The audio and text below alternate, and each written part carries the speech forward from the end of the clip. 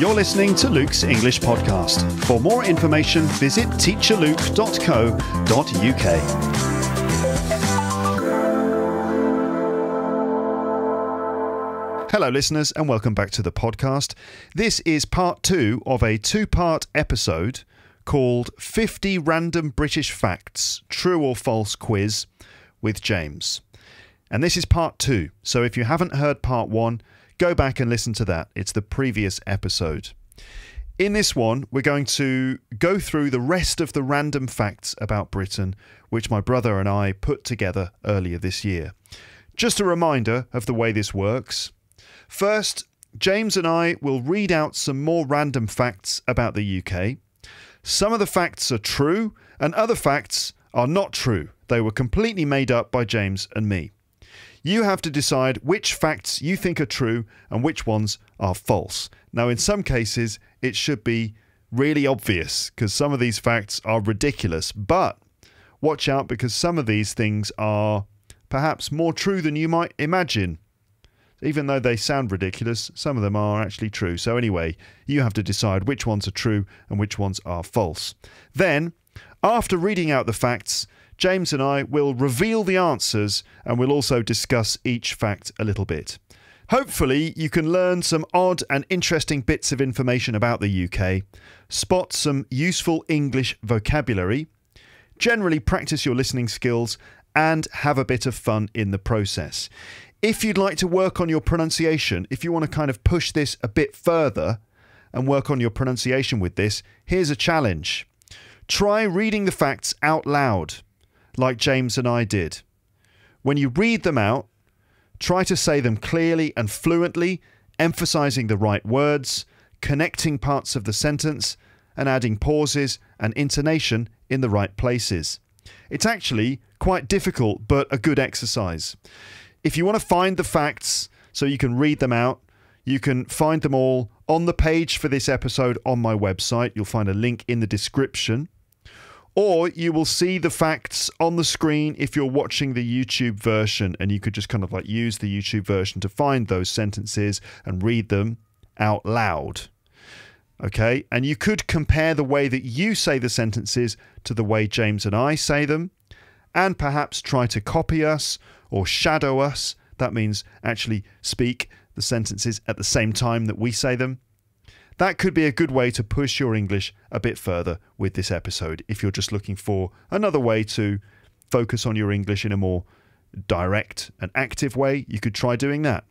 As I said at the beginning of the first part of this double episode, James and I recorded this in August 2022, and that was before the Queen died in September. And so this is a bit anachronistic sometimes as we talk about the Queen in the present tense, as she was still alive and still the head of state of the country at the time we recorded this. So just keep that in mind while you're listening to this, I guess. Oh, and by the way, listen out for a cameo appearance by my daughter somewhere in the middle of the episode. Right, so are you ready to keep calm and carry on?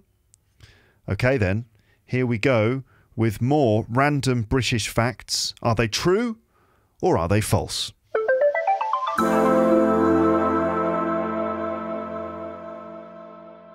Okay, and we're back then. So we're now going to continue with section number 3 in this very stupid quiz about British facts.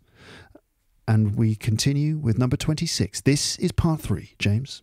Is this the third and final part? The third and penultimate part. Right, okay.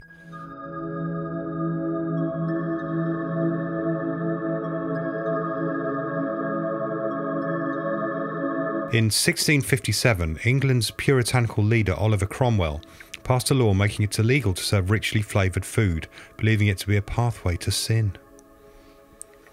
Number 26. In 1657, England's puritanical leader Oliver Cromwell passed a law making it illegal to serve richly flavoured food, believing it to be a pathway to sin. Number 27. It is illegal to enter the Houses of Parliament wearing a suit of armour. It is illegal to enter the Houses of Parliament wearing a suit of armour. Number 28. It is illegal to put a stamp with the Queen's head on it upside down on a letter or envelope. It is considered treason. Number 28. It is illegal to put a stamp with the Queen's head on it upside down on a letter or envelope because it's considered treason. Number 29. It's customary in Britain to let out a little bit of gas when you accept something which has been offered to you. A small fart or a burp. Keep some gas in reserve for moments like this. This is why English people eat beans. It's customary to let out a little bit of gas when you accept something which has been offered to you. A small fart or a burp. Keep some gas in reserve for moments like this. This is why English people eat beans.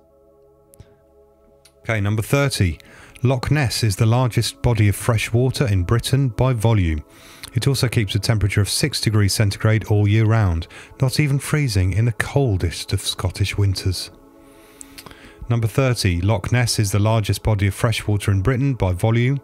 It also keeps a temperature of 6 degrees all year round, not even freezing in the coldest Scottish winters. Loch Ness, listeners, right? You know Loch Ness, it's a lake in Scotland, famous for the Loch Ness Monster. But is it the largest body of fresh water in Britain by volume?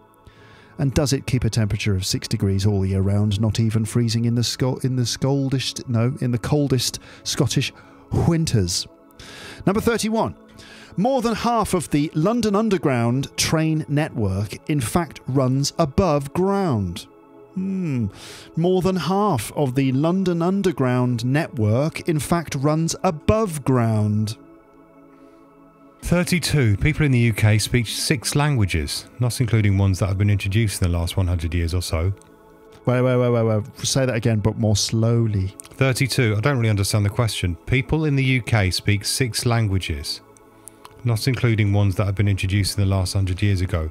So, wouldn't it be better to say there are 6 official languages of the UK? Okay, there are 6 native UK languages. Okay, in the native, UK. not official, but yeah, there are 6 languages in the UK. There are 6 languages in the UK. There are 6 what official native languages in the UK. Shall I read that again then? No, I want to keep these bits in. All right, okay. Okay. All right. So there we go. 6 official native languages to the UK. In the UK. Number 33. Queen Elizabeth II was born in the same room that Charles Dickens died in. Charles Dickens died in the same room that Queen Elizabeth II was born in. Number 34. Recent studies found that skin from British people was more resilient to water compared to that of continental people, due to higher levels of wax residue found on the skin's surface. By the way, you said you said something else. You didn't say resistant. Somehow you came up with another word that was an equivalent word. Let me try it again. Okay. Number 34. Recent studies found that skin from British people was more resistant to water compared to that of continental people, due to high levels of wax residue found on the skin's surface. So we've got, slightly waxier skin, which is why we are more resistant to water, especially rainwater. True or false? Yeah. Number 35.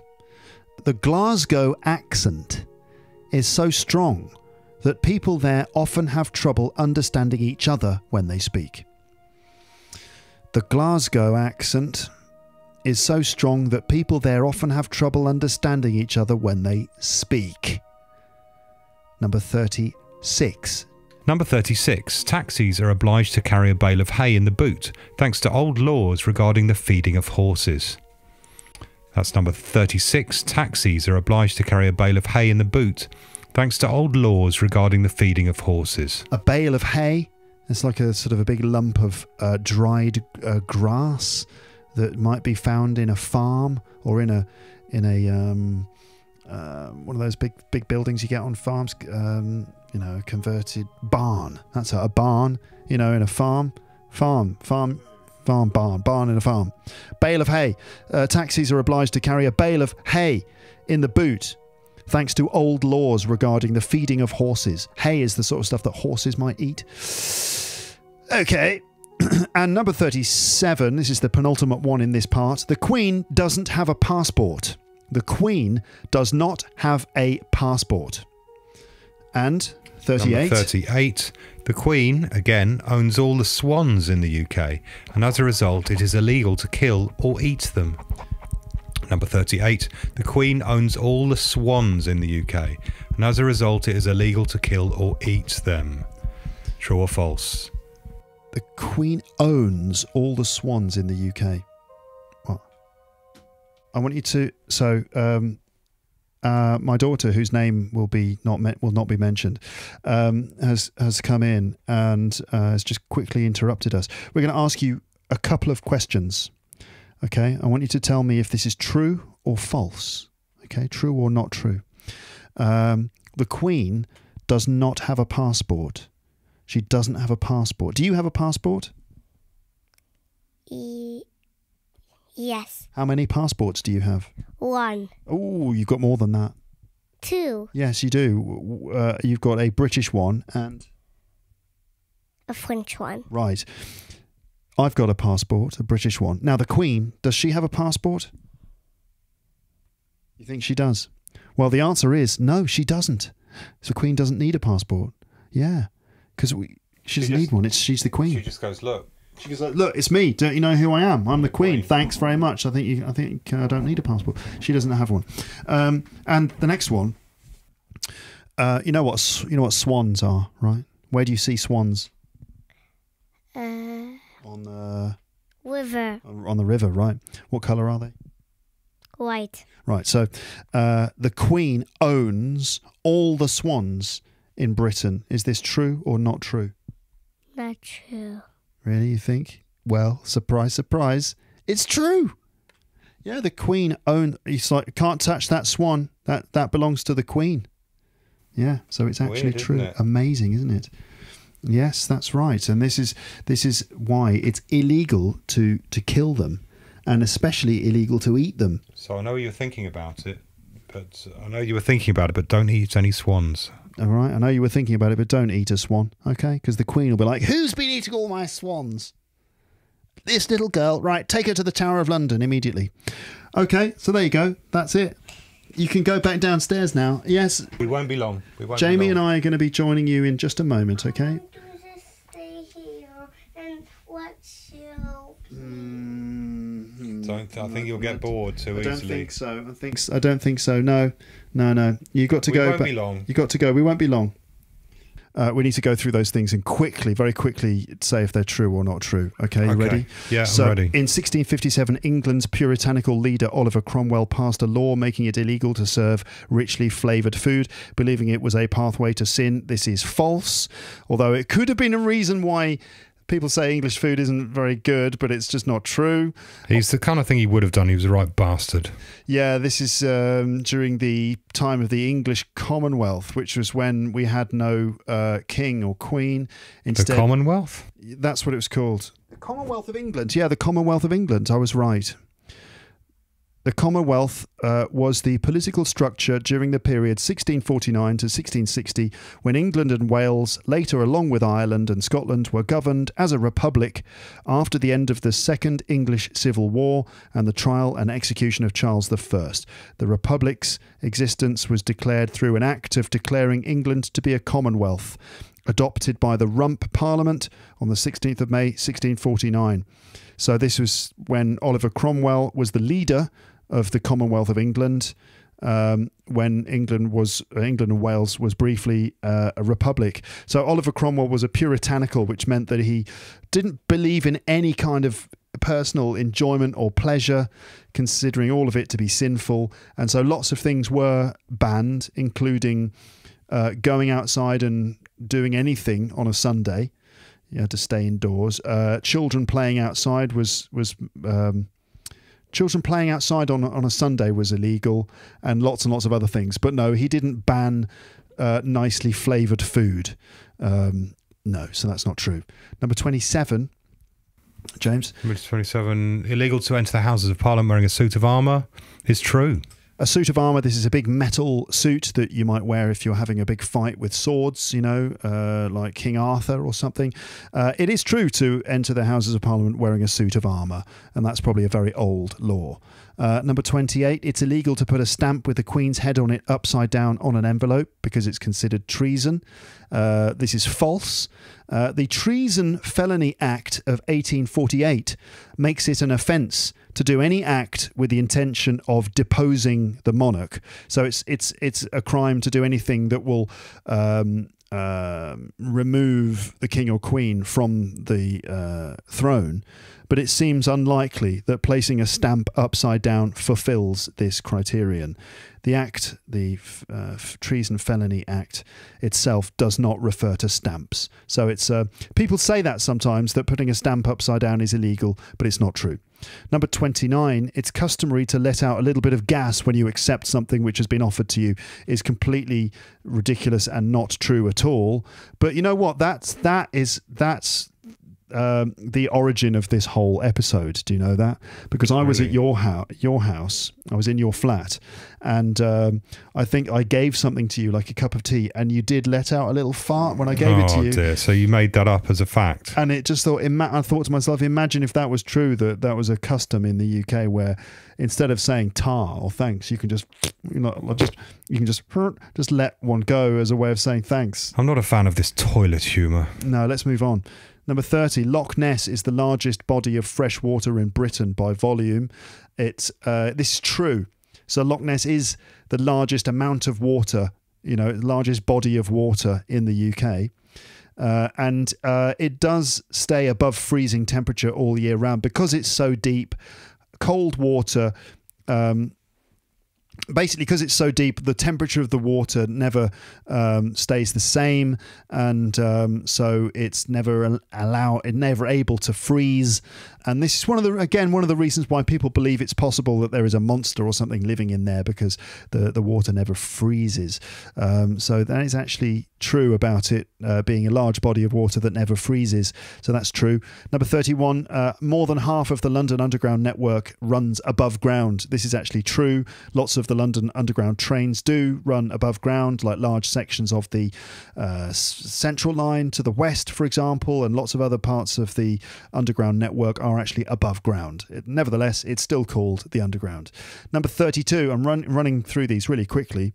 Number 32, there are 6 official native languages in the UK. This is true. English, Scottish Gaelic, Irish Gaelic, Welsh, Cornish, which is in Cornwall, and Manx, which is on the Isle of Man. Is the Manx language. So I've just said the sentence about the 6 native languages: English, Scots Gaelic, Irish Gaelic, Welsh, Cornish, and Manx. A lot of those are obviously not very widely spoken, but they are official languages in the UK. Very interesting. Number 33, Queen Elizabeth II was born in the same room that Charles Dickens died in, is actually false. It sounds good, but it's just false. It just didn't happen. Number 34, recent studies found that skin from British people was more resistant, not resilient, but resistant to water compared to that of continental people, meaning people from the European continent, due to higher levels of wax residue found on the skin surface. That's obviously false. James has put on a hat. I get the feeling you're slightly distracted now. He's put on a hat that he found in this room and has said, "Oh, it's quite Indiana Jones, this." So you can imagine I'm now doing a podcast with Indiana Jones, or could that be Indiana James? So next, the Glasgow accent is so strong that people there often have trouble understanding each other when they speak. I think that's a bit iffy. Well, the reason I put that in is because every now and then on this podcast, if I have someone who's got like a different accent, I sometimes will get a comment from someone saying, "Are they even speaking English?" Or "This accent is horrible," or something like that, which I find really wrong. And so I've put this one in as a sort of another trick question, as if to say, well, of course that's not true, because although from the perspective of a learner of English, an accent from Glasgow might be difficult to understand and might be, quotes unquote, impossible to understand. I mean, that's just not true, because in Glasgow, everyone talks to each other and they communicate without any problems whatsoever. So it's all relative. So this is obviously false. And the idea that in Glasgow people can't understand each other is ridiculous. There you go. Indeed. Okay. Indeed. Number 36, I'm reading all of these out while Indiana Jones here just sort of like... lolls around in his chair. Fondling his whip. Taxis are obliged to carry a bale of hay in the boot thanks to old laws regarding the feeding of horses. That's something people used to say as a fact. They'd say, oh, did you know that? And actually an old law says that taxis have to carry a bale of hay in the boot because of old laws about horses. It's false. But this law did used to be true, kind of. The London Hackney Carriage Act 1831 states that cab drivers faced a 20-shilling fine for not providing provisions for their own horses. So there used to be a law which basically said that cab drivers had to provide food for their own horses, but obviously that doesn't apply anymore. Number 37, the Queen doesn't have a passport. We've already established this true. And the Queen owns all the swans in the UK, and as a result it's illegal to kill them or eat them, is also true. True. We've got another round. Bloody hell, should we crack on with this? Yeah, let's crack on. Can I do this first one? Okay, go for it. 39. Well, hold on a minute. This is round 4, the final round, as we continue with number 39.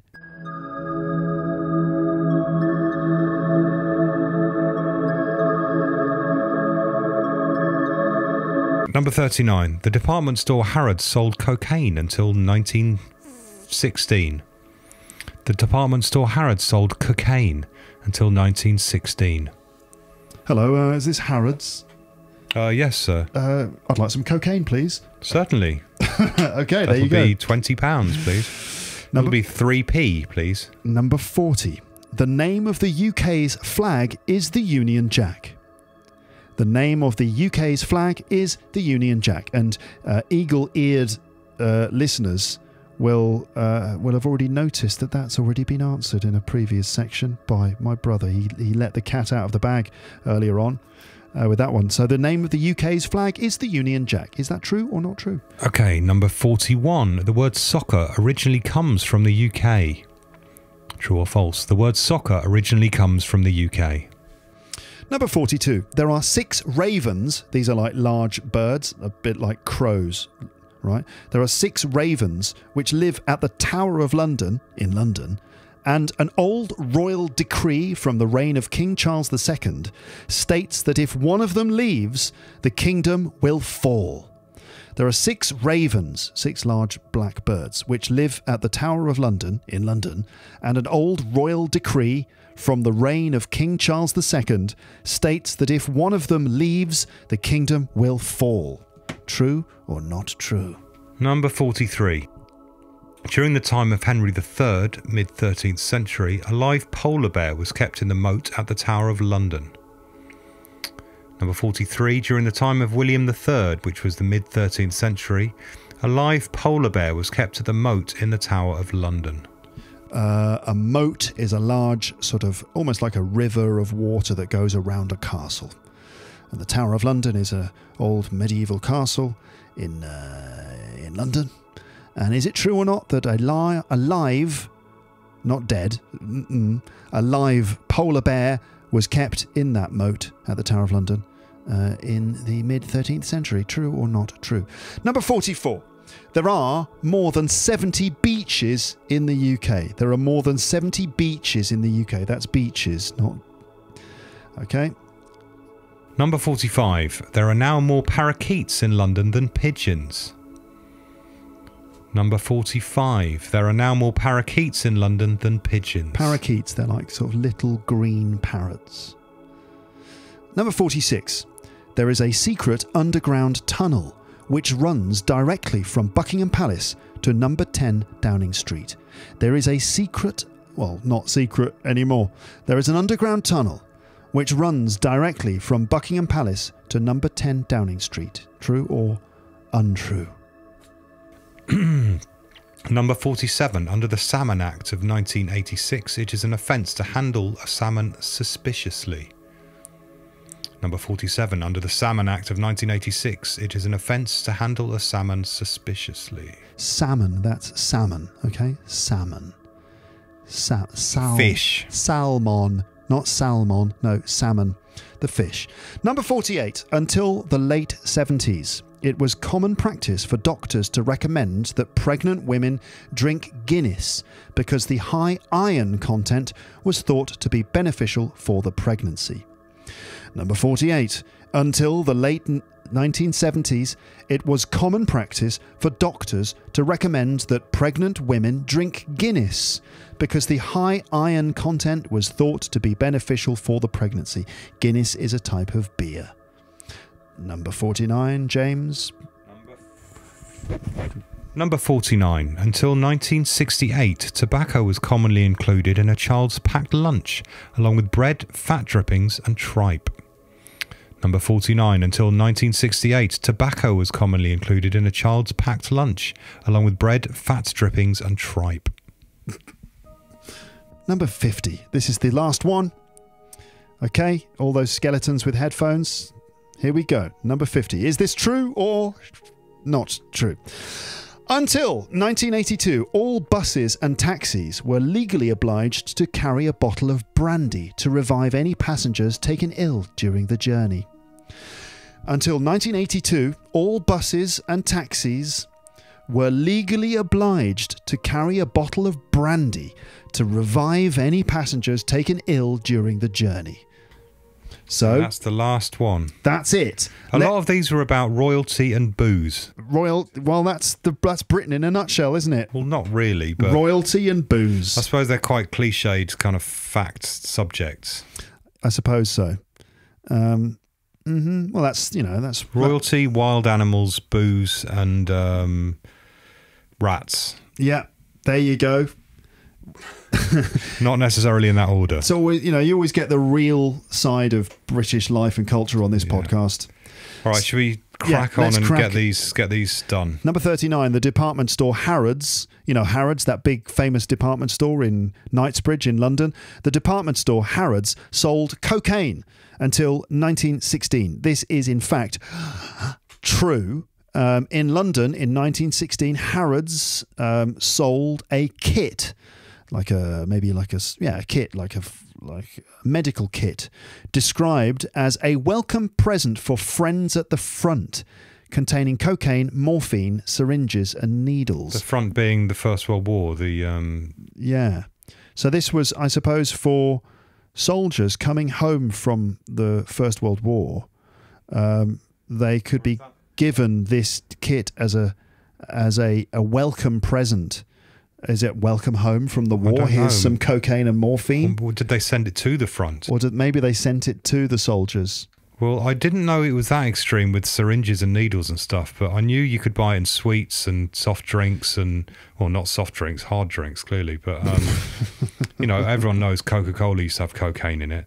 Did you know that 7-Up used to have lithium in it? 7-Up, really? Wasn't 7-Up a Nazi drink? Don't think so. No, that's Fanta. Sorry. Fanta was a Nazi drink. Oh, okay, here we go.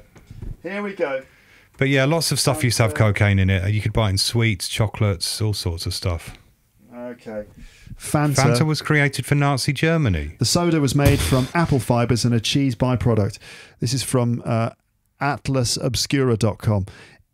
It's February 1944 and Berlin is attempting to recover from American aerial bombing. But life and industry continues on the city's outskirts. In farmhouses, bottles clang and a mix of ex-convicts, Chinese labourers and other workers fill glass bottles of what was likely a cloudy brownish liquid. This is one of Coca-Cola's makeshift bottling operations and they are making Nazi Germany's signature beverage. Even during war, Germans want their Fanta. The soft drink Fanta was invented by Coca-Cola, an American company inside of Nazi Germany during World War II. Developed at the height of the Third Reich, the new soda ensured the brand's continued popularity. Fanta became a point of nationalistic pride and was consumed by the German public, from the Fraus cooking at home to the highest officials of the Nazi Party. So essentially this was a way for this most American of companies to produce a soft drink which the Nazis could really get behind. Because while Coca-Cola was the all-American drink, Fanta apparently was the Nazi equivalent. And they were both made by the same company. Well. Did you know that Adidas and Puma were both brothers, Adolf Dassler and Rudi Dassler? They split into two different companies. They were both Nazis. They were both National Socialists and served in the Nazi Party. And they went on to start Adidas and Puma, respectively. Wow. Adolf Dassler is what Adidas stands for. So all those Americans saying Adidas, it's Adidas, Adi Dassler. Right. So you're wrong. And you're wearing Nazi shoes.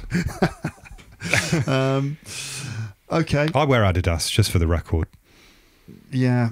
Me too. Me too. I have some Adidas. I mean, they're not. I don't think they're Nazis anymore. But I don't think so. Anyway, let's stop talking about that. Let's leave it in the history. That's past now, isn't it? So let's stick to just talking stupid shit about the UK, and let's leave the other countries out of it for a while. That's generally, as a general rule of thumb, that tends to work for me. I find. Yeah. Don't tread on anyone else's, lawn. Yeah.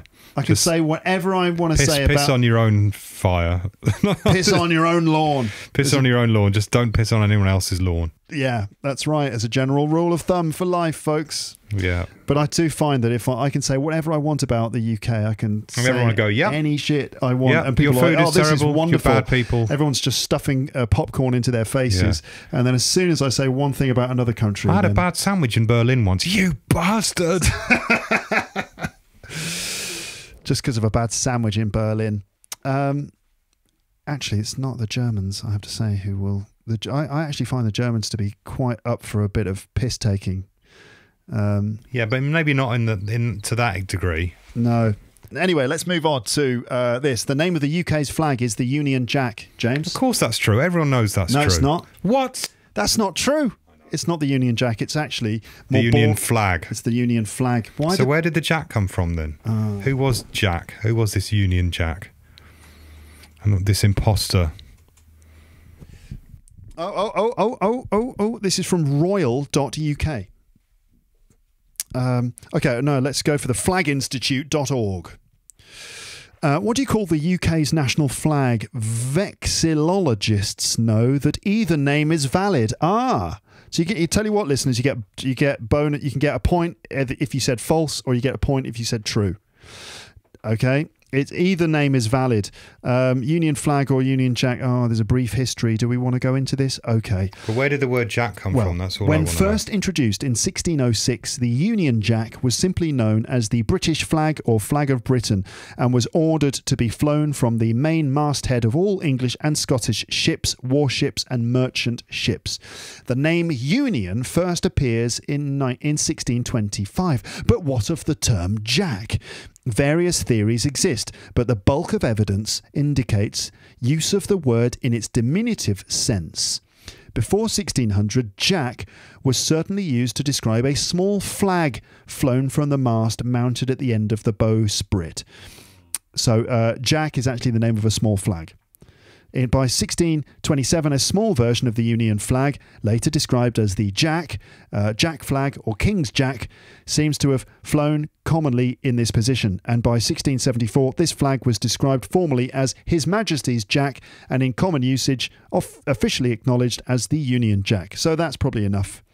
That it seems that Jack... So like a Jack is a small flag. Yeah, so technically it's the Union flag, not the Union Jack. And that Jack is like saying the Union Jack... The Union Jack is like saying the Union flag, small version. Yeah. But these days, they seem to... any Union flag can also be called the Union Jack. Well, there you go. Next. Number 41, James. 41. The word soccer originally comes from the UK. Can't be true. Everyone knows that comes from America. Soccer. You guys are playing soccer. You guys like soccer, right? And then British people were like, actually, it's not soccer, it's football. It's called Regulation Association Football. Because you see the clues in the name, football, football. But no, we invented the word soccer as well. But no, the British did come up with the word soccer as well because of association football. You've got different types of football, rugby football, and association. Association soccer. Sock football. Soccer. Soccer from a SOC in association. SOC, soccer. So it's actually a British word as well. But the Americans still call it soccer for the most part. And when British people go, oh, it's not soccer, it's football, then they can be proven wrong by the fact that actually soccer is a British word, which no American would say because they were like, oh, what? Football? No. Number 42. There are 6 ravens which live at the Tower of London, and an old royal decree states that if one of them leaves, the kingdom will fall. This is true. What's a royal decree, though? A royal decree is a law, isn't it? Well, surely it's just a prediction, not a law. A statement. Like if one of them leaves, woe betide, if one of these leaves, the kingdom will fall. It's not like if one leaves, we're going to destroy the kingdom. You know, what are they going to? They're going to say it's not like a rule, is it? Yeah, I suppose the royal decree is that they shouldn't be less than 6 of them at any time. A decree is a law, an order which says this must be done or this must not be done. That's a royal decree. When the king says no ice cream in Britain anymore, that's a royal decree. But I don't know why that would be.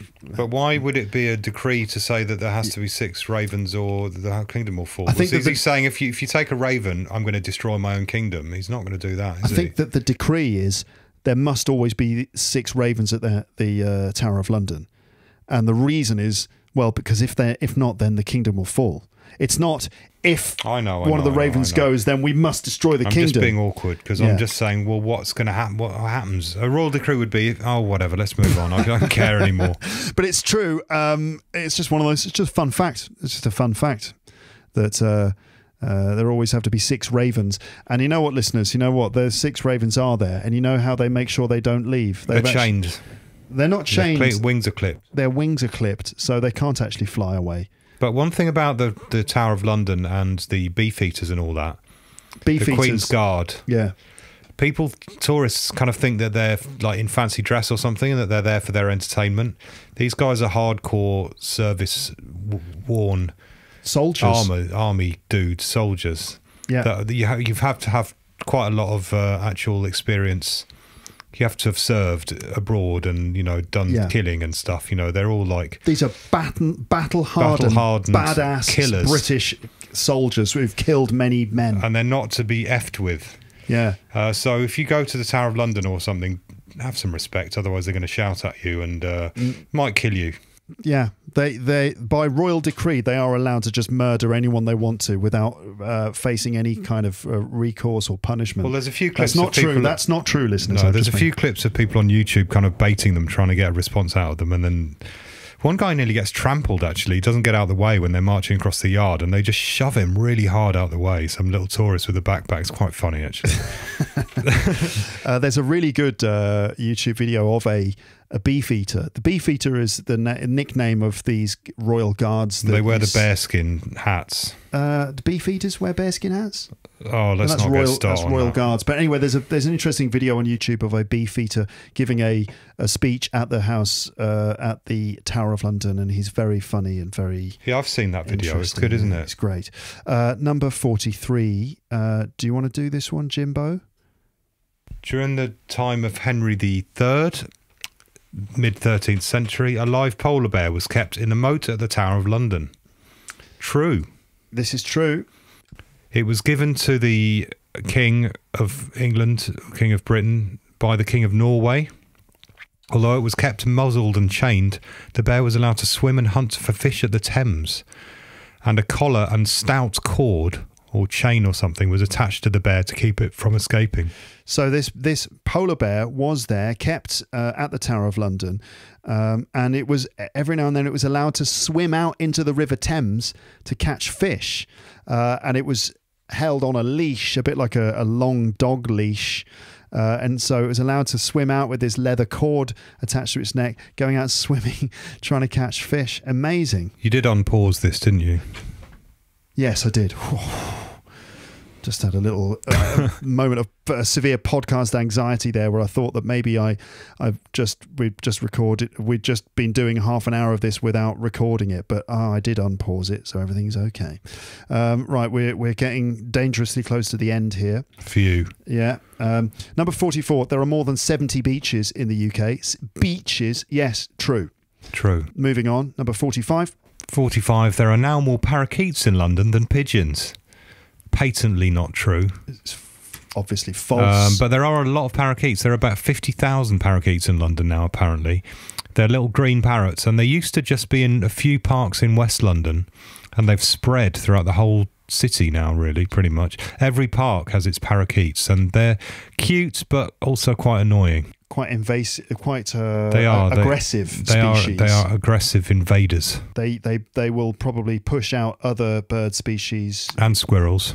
But I don't really care about the squirrels, to be honest. There's one story that, you know, people aren't sure where they come from or how they arrived. But one story is that Jimi Hendrix, when he lived in London, kept a parakeet or a pair of parakeets as pets. And one day he opened the cage and released them out of the window, and then they bred. And so they're all down to Jimi Hendrix. Complete bollocks. Yeah, I think that's not true, that story. But it's quite a nice story. It's a good story. Number 46. There is a secret underground tunnel. Well, let's say there is a underground tunnel which runs directly from Buckingham Palace to number 10 Downing Street.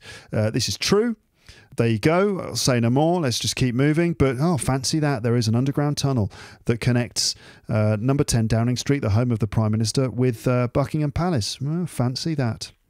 Number 47. Under the Salmon Act of 1986, it is an offence to handle a salmon suspiciously.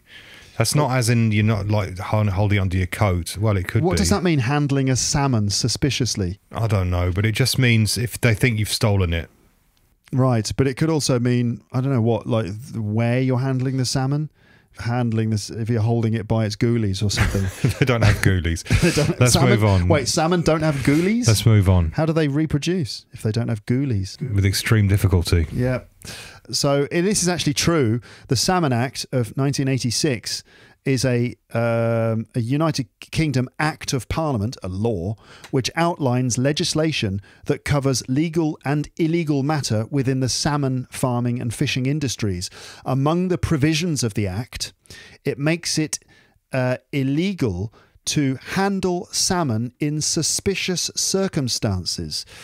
So not exactly the same thing as handling salmon suspiciously, but in suspicious circumstances, which is defined in law as when one believes or could reasonably believe that salmon has been illegally fished. So if you're basically selling salmon or in possession of salmon which we could reasonably believe to have been illegally caught or illegally fished, then that's illegal. So actually, it's not that surprising or strange. It's just the use of the word in suspicious circumstances. To handle salmon. So handling could mean possessing, selling, buying, but it also could just mean holding it. So that's the funny part. Fondling it. Yeah. But as you say, salmon don't have goolies, apparently so. Number 48. Until the late 70s, it was common practice for doctors to give women Guinness. Pregnant women were recommended to drink Guinness in the 70s because of the high iron content. That can't be true. No doctor would recommend a pregnant woman drink Guinness. Alcoholic drinks when pregnant? Absolutely not. Well, this was the 70s, and this ended in the 70s. True. It's absolutely true. Our mum was made to drink it. She didn't even like it. I don't think she was made to drink Guinness. No, suggested to. And she said she didn't even like Guinness, but she used to drink it anyway because the doctor told her to. Yeah. Not a lot, maybe one glass every other day or something. So she did drink alcoholic drinks during pregnancy. Yeah, but just one. That tells you everything you need to know, doesn't it, listeners, really? That explains a lot. Number 49. Until 1968, tobacco was commonly included in a child's packed lunch. along with bread, dripping, and tripe. A packed lunch, we understand. Bread, we understand. Fat drippings, that's just like fat that's dripped off some meat. Fat drippings. And tripe is sort of meat that comes from the intestines of an animal. I think it's the stomach lining, actually, of a cow. Stomach lining, is it? Very cheap meat sort of stuff. Offal. It's absolutely awful, isn't it? Hey. I made this one up. It's false. Offal is just like stuff like intestines and stomach linings, the sort of stuff you get in horrible sausages, but it's not true at all. So kids were not given here's your packed lunch, little Johnny, here's your bread, here's your fat drippings, here's your tripe, and here's a little pouch of tobacco for you. No, of course not. I have seen a child rolling up cigarettes and smoking them extremely proficiently. Really? I think he was a gypsy child. And I saw him at the skate park once, and he was like young, maybe 10. Wow. And he was rolling his own and smoking them like well. And it looked like he'd been doing it for a few years. He knew what he was doing. Yeah. Yeah. Wow. Fancy that, eh, listeners? All sorts of fun facts and interesting tidbits of interesting information. I said interesting twice. Oh, dear. And then finally, number 50. Until 1982, all buses and taxis were legally obliged to carry a bottle of brandy to revive any passengers taken ill during the journey. This is straight up bullshit. It's not true, just to be clear. No, they weren't. But this is the sort of thing you read in Sherlock Holmes stories. It's the kind of thing they used to say when someone fainted, they'd give them brandy to revive them. Yeah.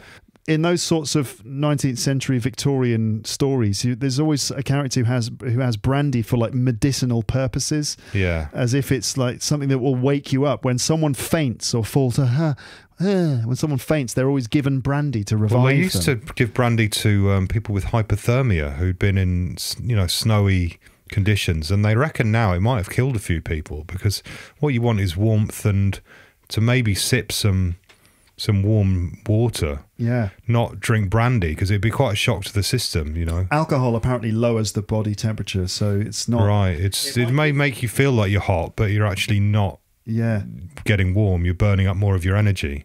Mm. So it's actually they've got these dogs with a brandy barrel around their necks, right? The St. Bernards. St. Bernards in ski areas. I don't know if they're still in use. I don't know. There should be. But yeah, you do. That's a sort of traditional thing that like these St. Bernard dogs with a little barrel of brandy. Brilliant. And to rescue any people who got lost in the mountains or something. Brilliant. It might be really cold. Like, don't worry, here's some brandy for you. So there you go, listeners. Just in case you feel like you didn't learn anything useful from this episode, if you're really cold, don't actually drink brandy. It's... according to our limited scientific knowledge of the subject, that it won't actually help you. And there you go. So, thank you so much for listening all the way through. So that was about a third too long. Well, yeah, but you always say that in these situations. And it's free. Hey, you get this podcast for free. Get what you pay for, don't you? And more. Yeah. So there you are, listeners. Okay, James, thank you so much for taking part. That's all right. I quite enjoyed making up some of the silly questions. Yes, it was good fun, wasn't it? Hopefully not more fun than it was to actually listen back to this conversation later. But, we can't be the judge of that, can we? No. Only the listeners can. Only God can judge me. Only God can judge us now. Okay. All right. Good. Let's stop this and go downstairs and join everyone else. Be sociable. Yes. Okay. All right. Thanks. Nice to be on your podcast again, Luke. Pleasure. Come back again Cheers. soon. All right. Cheers. See you, people. Bye.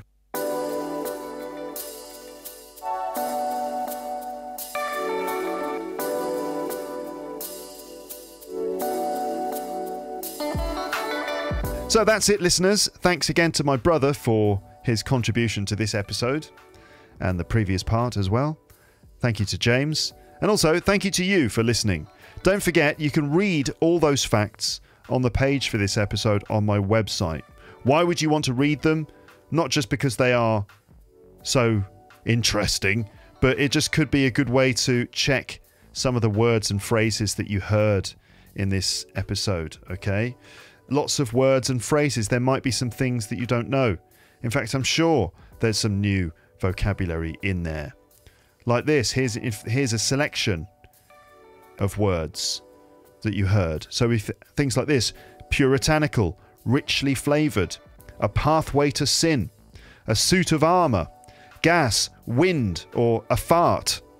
To keep something in reserve, a body of water, a bale of hay, a muzzle, or to keep an animal muzzled.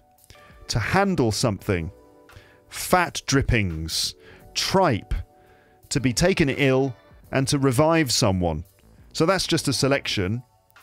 I'm not going to go into all of that now, but you could pursue that vocabulary and research it and try to remember it and use it, or at least just try to notice it again as you listen, read, and generally come into contact with English. I find that sometimes when you haven't been sort of formally introduced to a word, I mean, when someone hasn't said, "Oh, hey, look at this phrase. Did you know this? This is what it means, and look, this is how it's used." If someone hasn't done that for you, if you haven't specifically noticed a word or phrase, then when you're listening and reading, sometimes those bits of vocabulary just pass you by. You don't notice them. You know, it's like, especially if you're listening, if you're listening to English and you don't understand 100% of it, you understand, I don't know, 60, 70, 80% or more, anything up to 99% or something. If you don't understand everything, sometimes the words and phrases that you don't know, they kind of pass you by.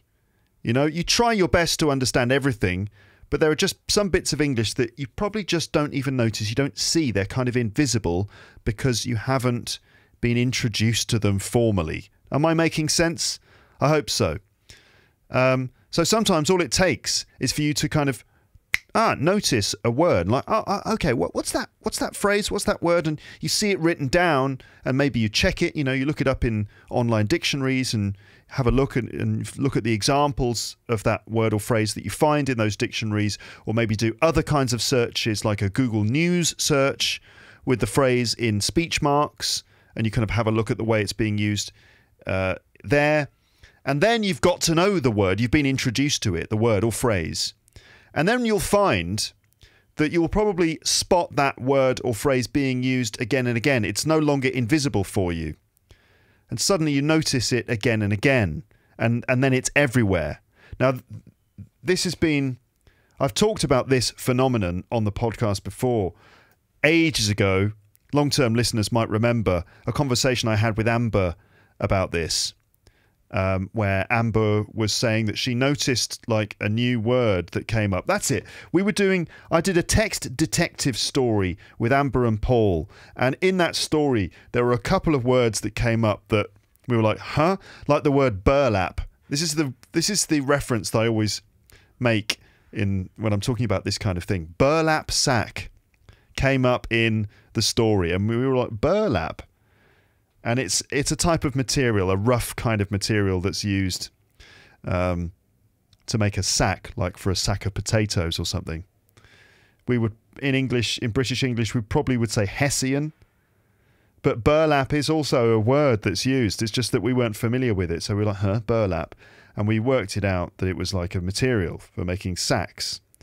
And then Amber, I saw her again, and she said, you know what? I keep reading the word burlap everywhere.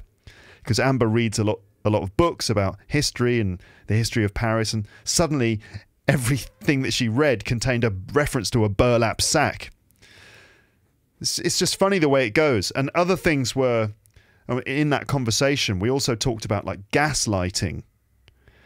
Gaslighting, which is now a word that you come across all the time.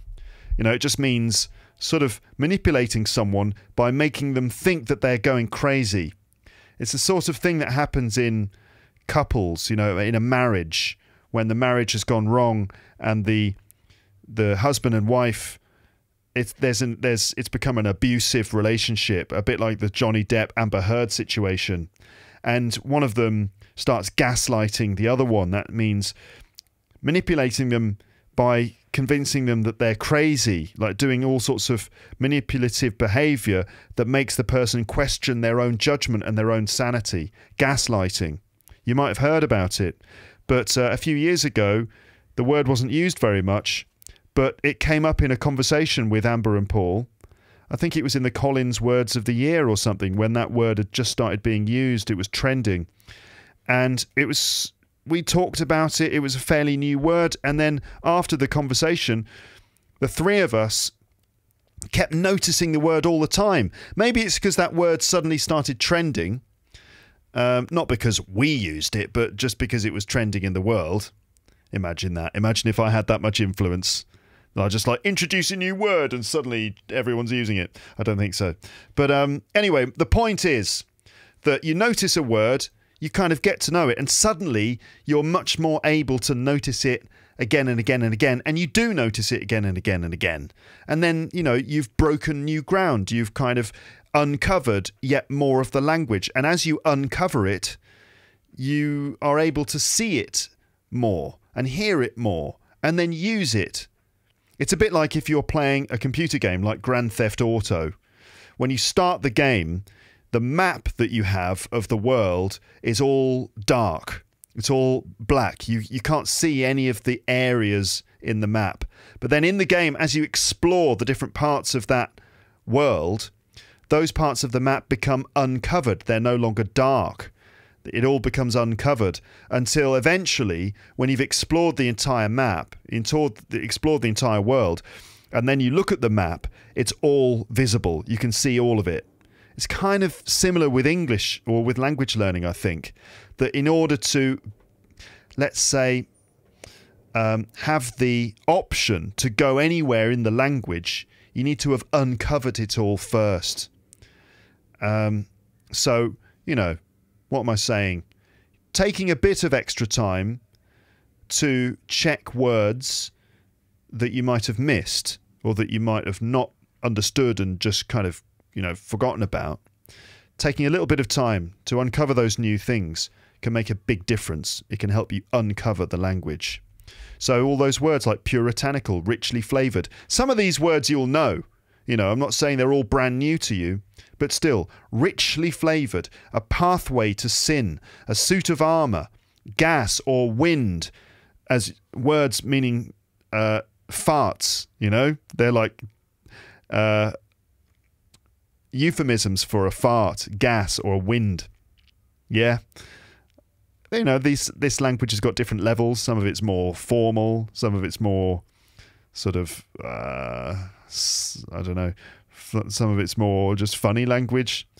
To keep something in reserve, a body of water, a bale of hay, a muzzle, to keep an animal muzzled, to handle something, fat drippings, tripe, to be taken ill and to revive someone. Now, some of those things are more frequently used than others.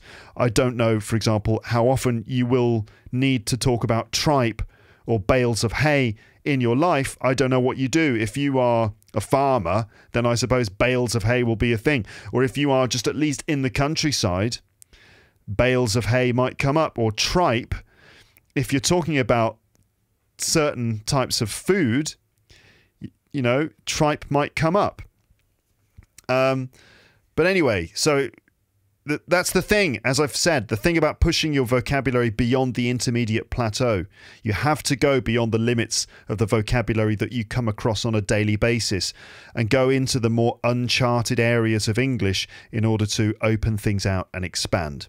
Also, I explained some other vocabulary at the end of part 1 of this double episode. I don't know if you heard that, but I went into various words relating to laws, rules, regulations, government legislation, and so on, as quite a lot of those bits of vocab came up in the 50 facts that James and I listed here. So go back and listen to the last 30 minutes of part 1 of this if you haven't already done so. You see, it pays to listen to episodes all the way until the end, doesn't it? You might see an episode and see the length of the episode and think, oh my God, it goes on forever. But sometimes it's just because the last 30 minutes are where I kind of go through some of the language that's come up. All right. So, if you see an episode that's 2 hours long, it might be 2 hours of rambling, but also it might be an hour or an hour and a half of rambling and then 30 minutes of sort of language teaching or language remembering. Yeah. Okay, a little note about Premium, LEP Premium. Just to remind you, LEP Premium is a thing. How does it work? Basically, you can sign up to LEP Premium now through Acast Plus. And when you sign up, okay, and you get a monthly subscription to it, you then are able to add all the premium episodes into the episode list in your podcast app.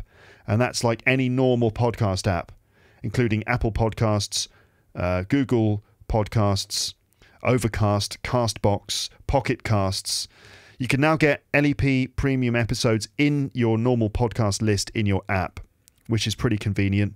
And in the descriptions, in the show notes of those premium episodes, you can easily access the PDFs and also videos if there are video versions of them available. Okay, so you can suddenly expand your episode list significantly by adding all those premium episodes into it.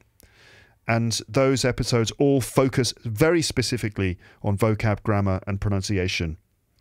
Okay, that's where I get into the nitty-gritty of the language and I actually break it all down for you and do my very best to help you understand, learn, remember, and use all that target language. Okay, that's where, for example, that I could go through that list of things I've just mentioned to you there and really introduce all that language to you properly so that you really get the full details and you've hopefully used it all, you've pronounced it all, the 360 degrees of all that vocab.